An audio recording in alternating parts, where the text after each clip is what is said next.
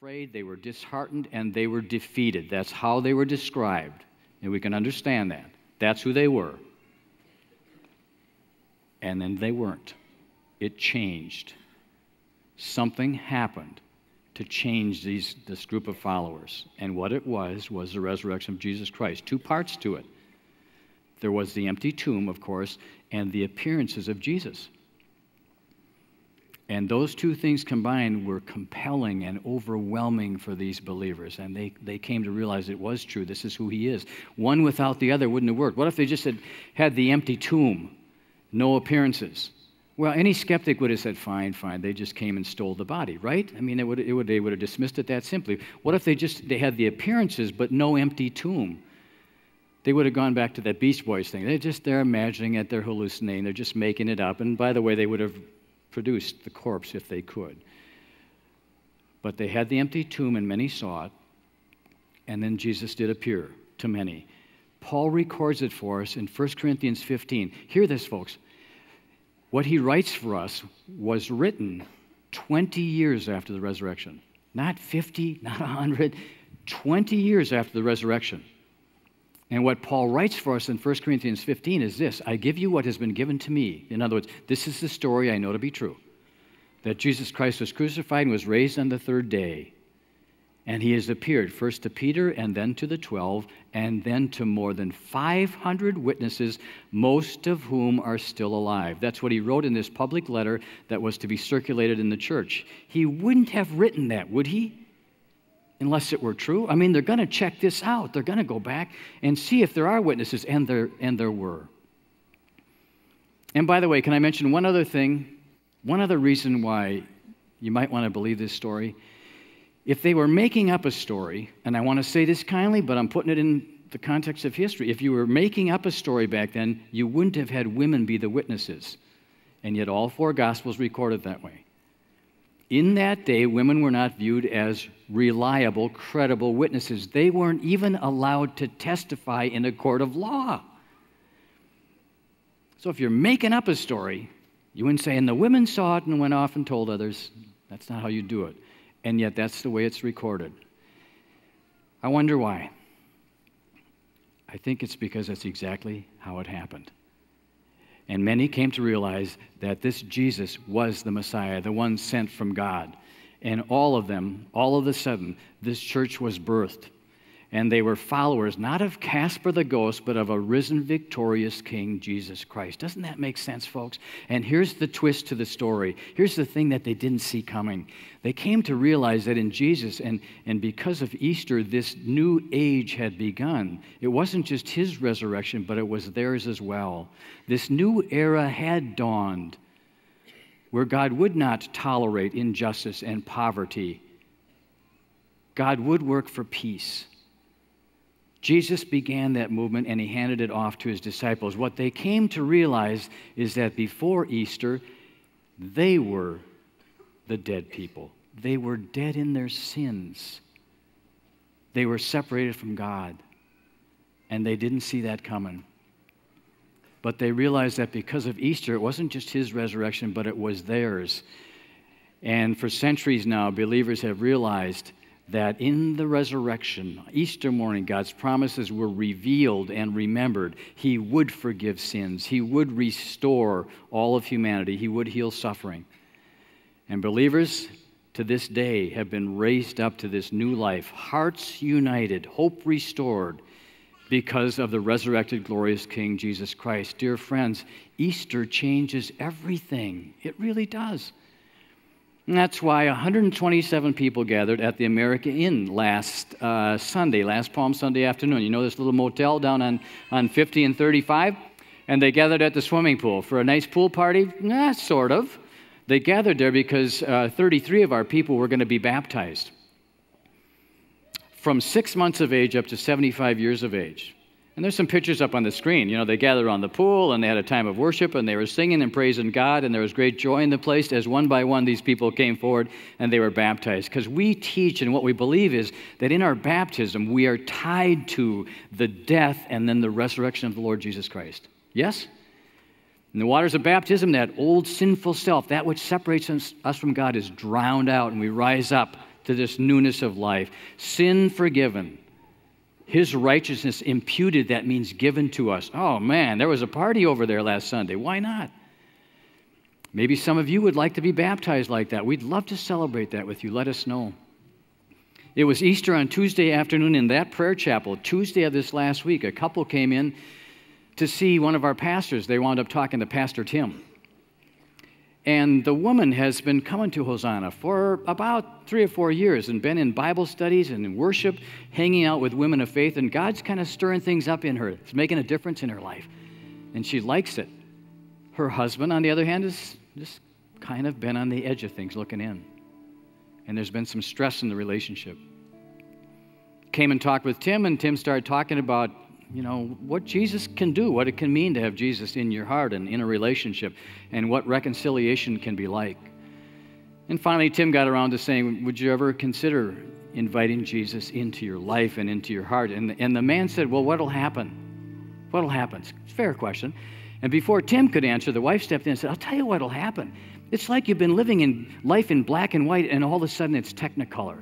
And every single day, it's like you're filled with hope and you're happy, and life becomes an adventure with faith in your life. That's what will happen. And he said, okay, I'm in. And he prayed to receive Jesus Christ into his heart. And I can tell you that to this day, there's a new harmony and a new hope in that relationship. Maybe you want to pray that prayer in the prayer chapel today before you leave. And I would say finally on a personal note, that we remembered Easter when my dad died 2 months ago. Dad was 88 years old, lived downtown at the Augustana Care Center, was very happy there.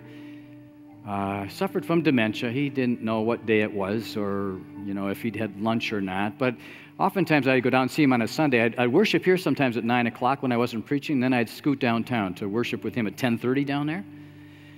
And I'd sit next to him, and invariably, the preacher would be preaching, and my dad would lean over to me and say, I can't hear a word the guy's saying. And I said, Dad, it's okay, Dad. I'll tell you later what he was saying. And then a few minutes later, my dad would lean back, and he'd point to a woman across the aisle, and he would say to me, she's one of the ones who's half crazy. You know that, don't you? I said, Dad, just shush. But then, not always, but not unlike we did just a few minutes ago, we would sing one of the great old hymns of the church, like Amazing Grace. And this man who didn't know what day it was or whether or not he'd had lunch would sing without anything in his hand all 4 verses of Amazing Grace, baritone voice, harmonize, because those words were written on his heart. And I couldn't sing a word. But I know this as I stand before you on Easter morning, that I'm going to see my dad again. I know that. And I know that because of God's grace, which abounds. And because of God's gift, which is his Son, risen and victorious on Easter Sunday morning. And because of the promise that goes with that, that whoever believes in him shall never perish, but shall have everlasting life. Are you with me, folks? Are you feeling it this morning? I mean, does Easter change everything or not? It just does. And, before Easter, it can be darkness and doubt, and death can have a hold of us. Faith in Jesus Christ, resurrected Lord, after Easter, there's newness of life, there's hope, and there's life with an eternal dimension. You are good listeners this morning, but I would just say to you, don't just take my word for it. Take the word of these witnesses, friends, who have experienced the power and the presence of the resurrected Lord Jesus Christ in their lives. Watch with me, please.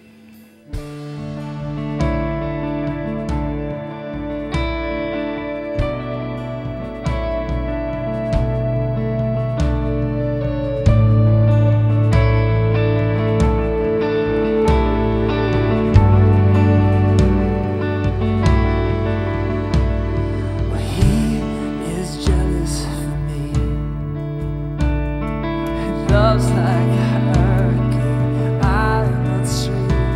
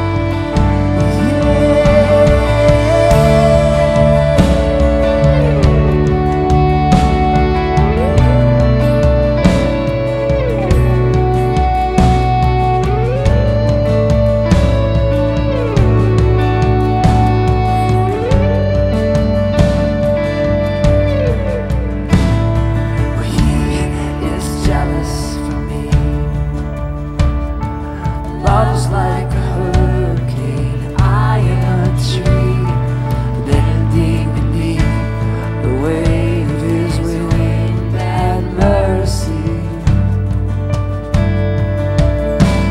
When all of a sudden I am unaware of these afflictions, even our glory, and I realize just how beautiful you are and how great your affections are for me. And oh, how he loves us, oh, how he loves us, how he loves us, oh, yeah, how you love us,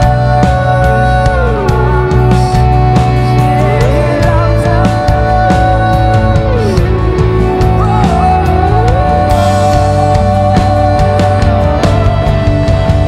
oh, he loves us, oh, how he loves us, oh, how he loves us, oh, how he loves. 'Cause we are his portion and he is our prize, drawn to redemption by the grace in his eyes. If grace is an ocean, we're all sinking. So heaven meets earth like an unforeseen kiss, and my heart turns violently inside of my chest. Oh, I know how time to maintain these regrets when I think about the way, oh, he loves us, oh, how he loves us, oh, how he loves us, oh, how he